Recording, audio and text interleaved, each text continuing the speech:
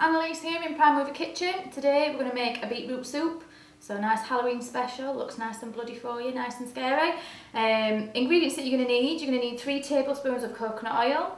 You're going to need 1 garlic clove chopped, 1 medium onion chopped, and 6 raw beets peeled and diced.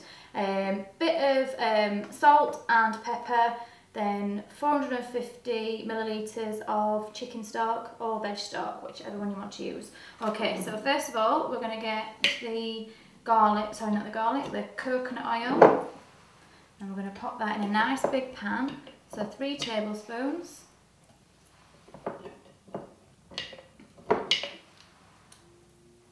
Okay, then we're going to put that pan on the heat. Okay, and we're going to put in the onion and the garlic. Just pop that in there.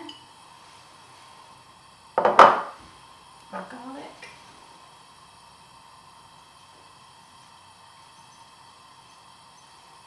And I'm just going to leave that for about 5 minutes until it softens.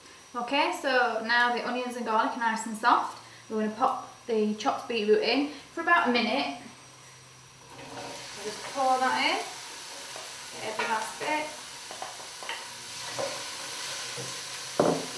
Just mix it round. And then we'll leave that for about a minute. Okay, now that the beets have just been in for about 1 minute, we're going to pop in the chicken stock or veg stock. Pour that in. And then we're just going to season with a little bit of freshly ground salt and pepper.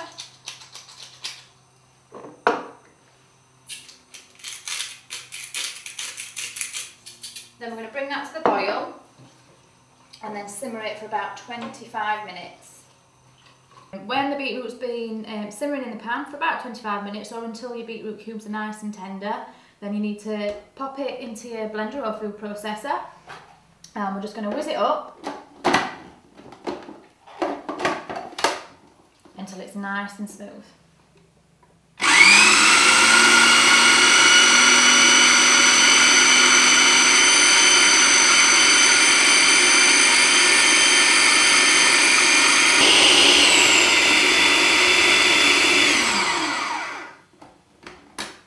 Okay, so once that's all blended up, if you want to make it a little bit thinner, you can add some water to it, or you can even add some coconut milk as well to give it a bit more of a creamy consistency.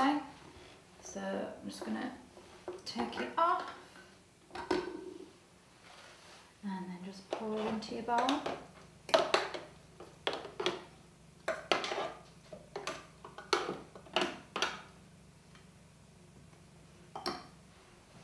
And there we have a nice blood red Halloween soup.